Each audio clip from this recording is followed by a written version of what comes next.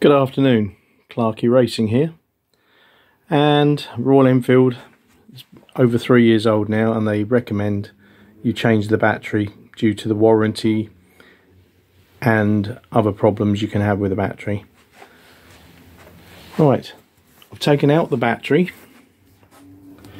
and as a lot of you who do your own bikes, you have a problem putting the screw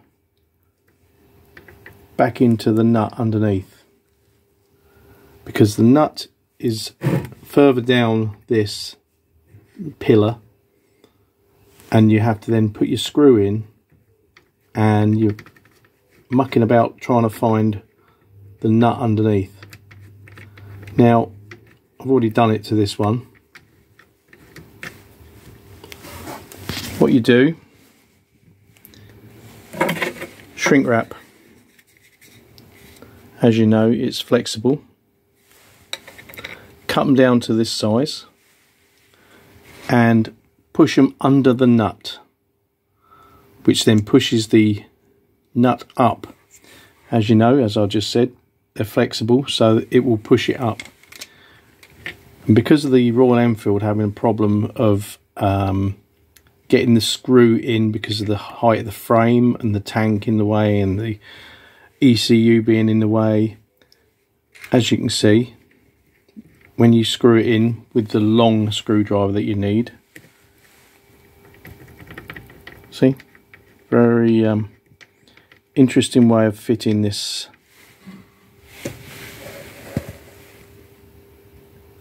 You can see what I've done. It screws straight in. So you have none of this mucking about of trying to find the nut underneath the bridge. Well, I hope that's some use to you. That is the new battery I've fitted. There's the code number underneath that you need.